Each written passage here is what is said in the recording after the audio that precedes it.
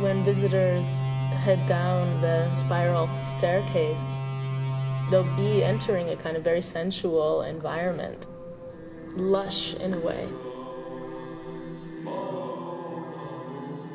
You know, gardens are, for me, a very central, let's say, reference point for the occasions. The invitation is always there to dance, to taste, to smell, to speak, and to interact.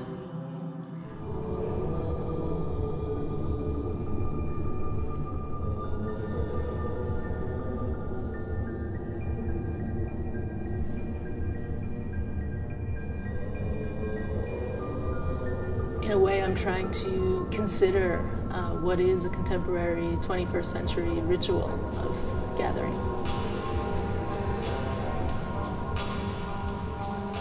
I'd been working primarily in the field of dance as a choreographer and as a dancer. My earlier dance works were sort of exploring exactly the kind of machinery of the theater. And sort of by 2009, made this shift about what it meant to sort of be the performing presence in the theater, and actually shifting that idea towards the idea of a host.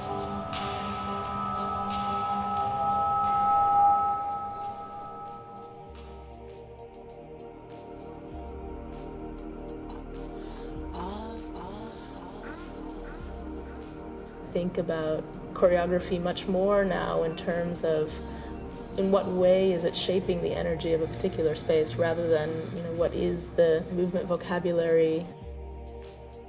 For me, it becomes fun to think about, you know, how can I address these different aspects of what it actually means to be human and bring us out in a certain way, bring out our own kind of bodily awareness to a situation.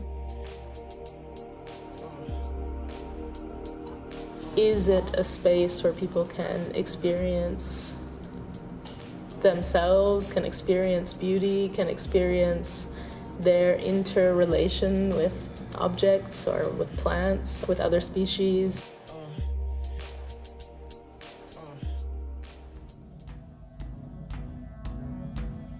The sort of integration of life and art, that's something I very much relate to.